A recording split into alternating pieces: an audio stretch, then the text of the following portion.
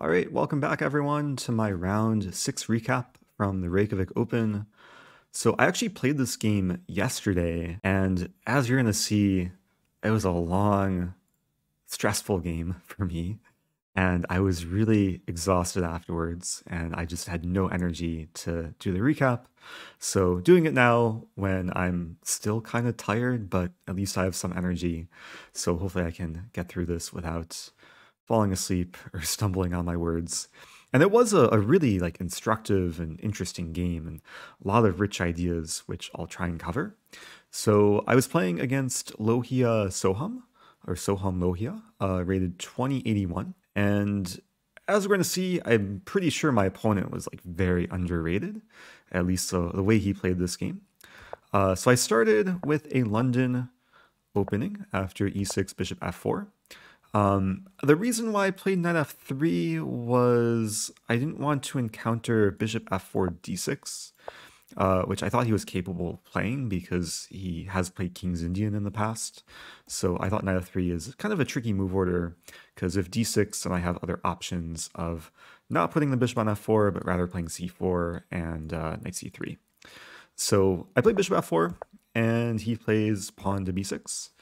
And I looked at this a little bit before the game. I did see that he has played Queen's Indian in the past, and this is the start of a Queen's Indian setup. And generally, I'm happy to play against these setups when I play the London, because there's some cool ideas. After e3, bishop to b7, and then pawn c4. This is not the traditional way of playing the London. Usually white puts a pawn on c3, going for the more triangle setup. But c4 is a bit more of an ambitious move, and there's some interesting ideas here. For one, if black plays c5, which looks very standard, then white has a very strong move, d5. And then there's a cool line, takes, knight c3, and if takes, there is knight b5. And yeah, when I was lecturing at the St. Louis Chess Club, this is years ago, back in 2017, I gave a whole lecture on how to play the London Opening and how to beat good players with the London Opening. And the first game I showed in that lecture was a game from this line where I had beaten Fabiano Caruana in an online game. At least supposedly Fabiano. It was like an anonymous account, but pretty sure it was Fabiano. And I had won in I think within 5 more moves from this position. I'm not sure if this is exact position I had against Fabiano, but the idea is after knight a6 defending c7, white can take, and if d5, there's very strong move queen a5. So there's a lot of venom in this line if black's not careful, and white's completely winning in this position. So this is just a bit of opening inspiration, but my opponent played, I guess, a more solid move, bishop to b4. And here I played knight f to d2, which looks a little bit strange at first. You might wonder why I'm not developing my undeveloped knights from b1. But there's some nuances where there's cases where the knight likes to go to c3, and if I play knight c3 immediately, black can induce double pawns, which I don't quite want. And knight f d2 also has a benefit of unleashing the queen, and there's certain lines where the queen can come to the king's side pretty quickly. So after castle, a3, bishop e7, knight c3. I've had this position once in a tournament game before, and there's another kind of cool trap from this line, which I should show because it's just more inspiration to play such a line for white. If black plays c5 here, which I had, oh, I forget what year it was. I think it was like 2017 or 2018. No, it was 2016 or 2017. So at the Pan Am Collegiate Tournament against GM Injic, he played this move, and there's really nice response to play d5. And it's another thematic pawn sacrifice, except white's not really sacking a pawn because we can win it back after takes, takes. If knight takes, there's queen f3 immediately with the pin. Injic took with the bishop, and after takes, takes, queen f3. This has been played before. It's actually an opening line that's known to be good for white. After knight c7, I don't want to take the rook because my queen gets trapped in the end after knight c6, but very strong move queen b7. And yeah, this would have all been opening preparation, but my opponent avoided all of this, and rather than playing pawn c5, he played pawn d5. which is opting for a more kind of Queen's Gambit decline setup. This is a very typical setup for black against the Queen's Gambit, and I think d5 is probably the best move. And it's a move that I should have been more prepared for, but I'll admit that I was out of like specific preparation at this point, but I knew general ideas, like I knew opening principles that I should develop my bishop and castle. So I started with taking, we traded on d5, I play bishop d3, pawn c5, I bring my knight to f3, and after knight d7, I castle, and I thought, okay, it seems to be like a very fine setup, still resembles a London. We have this tension between the pawns. Now, it turns out that castling may have been a slight inaccuracy because I just underestimated black's next move, which he played, is pawn to c4. And generally, I don't mind seeing this in a Queen's Gambit decline structure because after bishop to c2, there's no more pressure on d4, and I thought that, at least early on in the game, I thought that I'll have ideas of knight e5 and attacking on the king side. But it turns out that black has equally, if not greater, pressure on the queen side. After this move pawn to b5, there's already ideas of storming down with a5 and b4. And I think at this point, like after he played b5, I was realizing that the position actually isn't so easy to play for white. I started with the move rook e1. After I played this move, I just regretted it, especially after he played a5, because I realized my rook doesn't have a great purpose on e1, and this may have been caused by just fatigue. This was my second round of the day. Earlier in the day, I played Anna Kramling, and then after my game with Anna, we analyzed on her stream for like 60 to 90 minutes.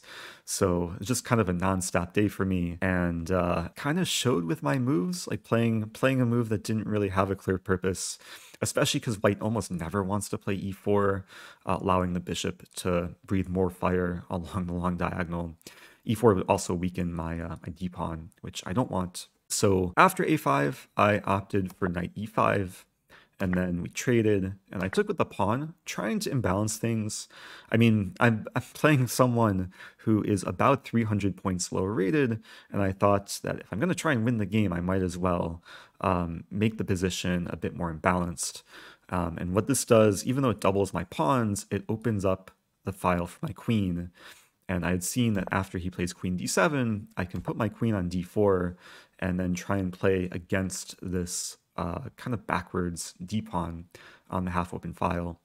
But he played well here. He started with rook c8, preparing bishop c5. I drop back to g3, so I unleash the fourth rank for my queen. He plays pawn b4. I play queen f4.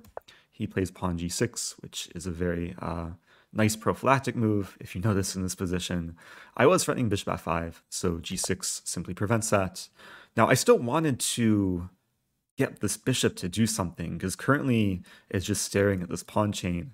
So I was happy with my next move, is to play bishop to d1, which sets up the same skewer idea, now threatening bishop g4, but it also has ideas of bringing the bishop to f3, where it would just be a more active square to challenge the long diagonal. And then he played another prophylactic move, pawn h5, so preventing my bishop from winning material. I play bishop h4 here, offering the trade. He takes, I take, and then he plays pawn to c3. And at this point, I realized there's actually like a lot to worry about for white, because this, especially the c-pawn, is becoming more and more dangerous. And I can't allow black to play c2 and b3 and a4 and just have this pawn chain all up in my territory. So here I decide to take, and after takes, I put the rook on c1. And I wanted to create a situation where this pawn is more of a weakness than a strength. And pretty much for the rest of the game, the strategy for both sides revolves around the c-pawn, because black is constantly trying to not only defend it, but make it a weapon. And I'm trying to just blockade it and eventually try and win it and treat it as a weakness. So it's a very interesting kind of strategy from here. He started with rook c4, hitting my queen. I play queen g5. Now I'm aligning with the king, pinning the pawn, so I'm threatening bishop h5, but he simply plays queen d8, offering the queen trade. And at this point, I don't really have a choice other than to take it. I didn't want to play queen h6. I thought that was going in a little bit too deep. So I took on d8, he takes back, and I'm just realizing I lost internet connection. So maybe I'll take a brief pause and wait for the internet to come back. Let me get some water too. Shout out to Icelandic water. It's very fresh. I don't know if it's mountain water or lake water, snow water. Maybe melted snow. Okay, my internet just completely died. Oh, it's back. Okay, good timing. Have to stay hydrated though. Okay, so what was I saying? Oh yeah, we traded queens, and now it's a rook and bishop ending, but very imbalanced. Like pawns are kind of scattered. There's multiple potential pawn weaknesses for both sides. But as we're gonna see over the next few moves, bishop b3, rook c5, rook d1, bishop c6. Black is pretty much in full control. Like it's actually very difficult for me to target anything in the position. Like the move I wanted to play, did I play it? No, I played bishop c2 here. I wanted to play rook d3 and hit the pawn, but there was a problem with this move. What was I scared of? Yeah, my brain is kind of mashed potatoes at this point. What was I scared of? Why didn't I just go after the pawn? Take. Oh, yeah. Okay, so this is actually an instructive moment that black doesn't really have a great way to defend the pawn. But black has a way to counterattack and really clamp down with the move rook b8. And yeah, the reason why I didn't go for this is because if I take the pawn, takes, there's back rank issues. Mainly bishop a4, I believe. And then if I take, rook b1 comes with mate. And if I play bishop a2, then rook b2 comes. And my bishop's essentially trapped because it's tied down to defending the back rank mate. So yeah, life was kind of sad. If I can't play rook to d3 and rook b8 is coming, I just kind of accepted the fact that I have to play passively.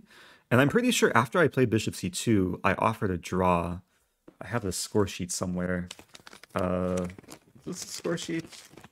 That's not the score sheet. For last few games, I've been playing on the non-DGT boards, just the normal boards with plastic pieces.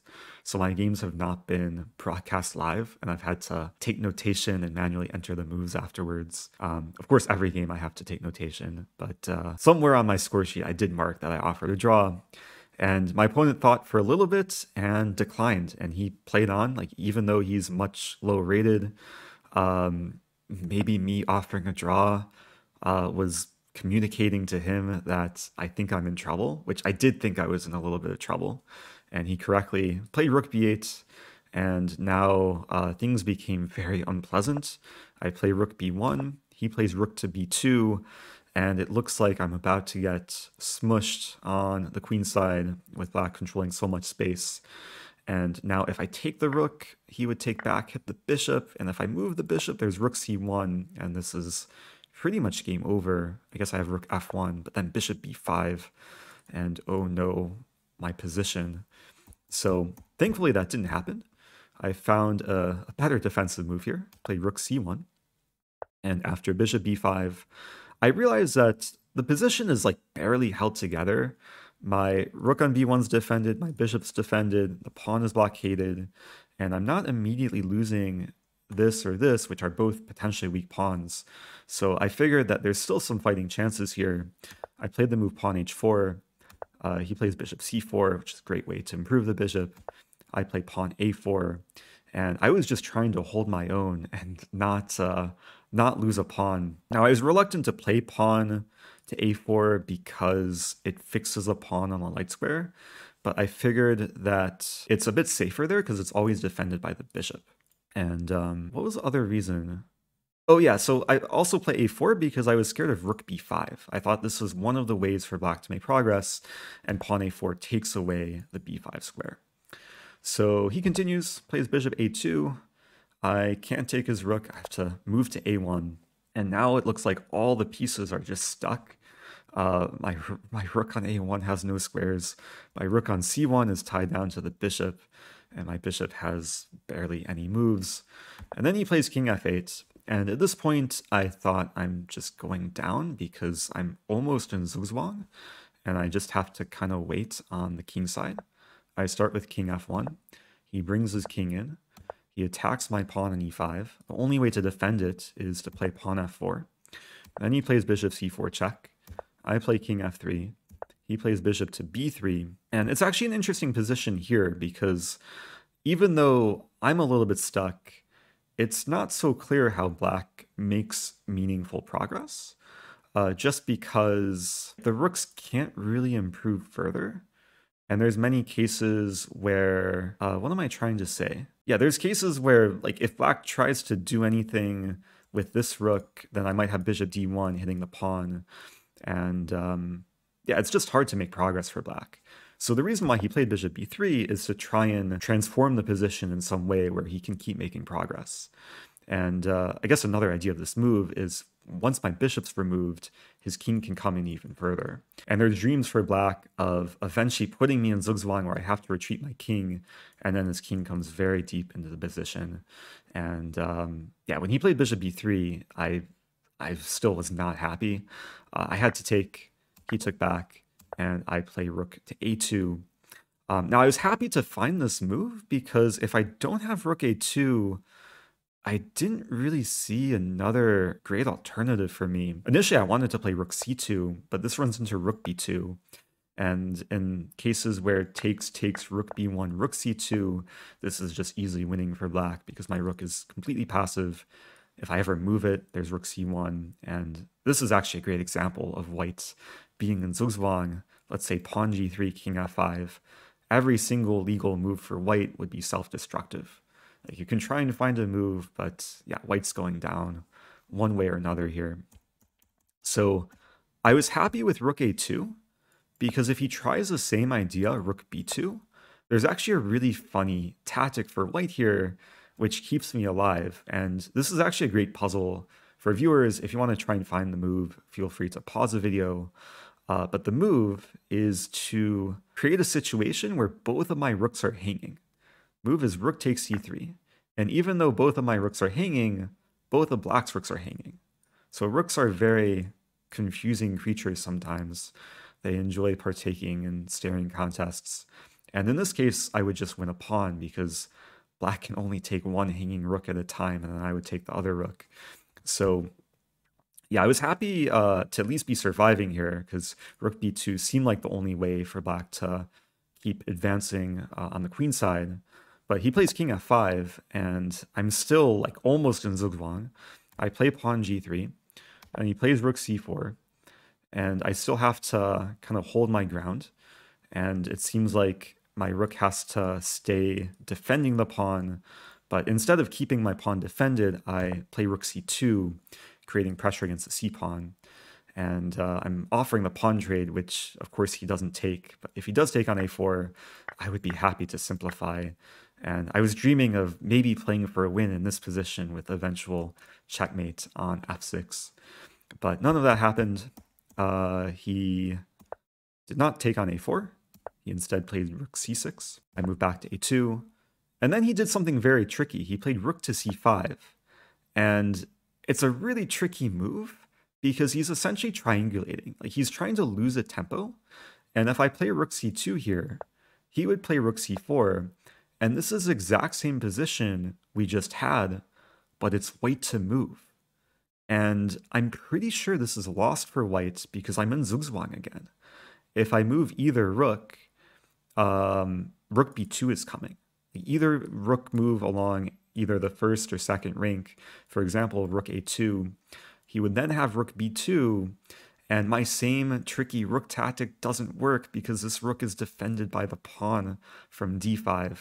So yeah, I think this would be losing for white if I return to c2 here. So once he played rook c5, I saw his evil intentions, and instead of walking into zugzwang, I didn't have to commit to c2 because he's not attacking a4, so I don't have to counter pressure the c3 pawn. Instead, I basically play a waiting move, rook e2, and then what ends up happening is he plays rook c4, I play rook c2, and we've repeated the position twice now. We've had this position for a second time. He went back to c6, I go back to a2, he goes to c5. I play rook e2, and I should note that you can see here, his time was getting very low. At this point, he had 4 minutes and 20 seconds left, and he was basically taking the rest of his time trying to find some way to push forward. It was very clear from his body language that he wanted to beat me, but he got to, at some point, below 3 minutes, and then he did not play c2. There was a mistake on the broadcast. Wait, did I say that this game wasn't live broadcast? I lied. This game was live broadcast. It was my next game that wasn't live broadcast. Sorry about that, because we do have timestamps here. And there was a mistake at the end. He did not play c2. I'm pretty sure he played rook c6 and offered a draw, which I was very happy to accept. So the game did end in a draw. And the crazy thing is, if we turn on the engine towards the end, that Stockfish says that black is like nearly winning here, like -2. At some point earlier is close to -4, but the winning plan is not so simple. And I'm actually really curious if Stockfish misevaluates. Like, it'll say -2, but I'm not sure if it will get better for black. And I haven't had a chance to like fully analyze this in depth, just because it's been a very tough schedule. So this will be some homework for me after the tournament to study this rook ending and maybe find the truth if black can actually win this. One thing I didn't note, that if black plays f6 ever, I can take in g4, and this would be some progress for me on the king side. But maybe there's lines where the king can kind of walk into the queen side, maybe even walk to b4. It may have involved black taking some risk to try and win the position. But I was very fortunate to have drawn this game, and I think my opponent just played a very nice game, like understood the early middle game position better than me, especially with this pawn c4 move. His opening preparation, I think, was just better. Like, he neutralized my London and then very quickly just got the edge. So I think I'm very fortunate to survive this game, given that I was just nearly lost in endgame, nearly zugzwanged, almost completely frozen. I might title this video Frozen Rosen. I'll try and do some fun Photoshop with the thumbnail. But anyway, I'm going to wrap it up here. I'm recording this right before midnight. I still have one more game to play. I'm recording this after my round 8 game. Round 9's tomorrow. So I hope you enjoyed the video. If you have questions, leave them below. I really appreciate the comments and feedback, and especially those who subscribe and like. So anyway, I'm out. Time to sleep. I'll see you guys soon.